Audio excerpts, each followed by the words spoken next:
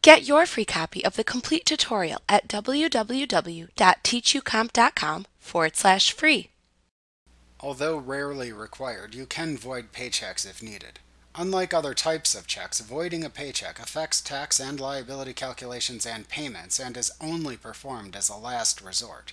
Most paycheck errors can be resolved by correcting mistakes and reissuing the paychecks, or by correcting incorrect amounts issued in the next paycheck.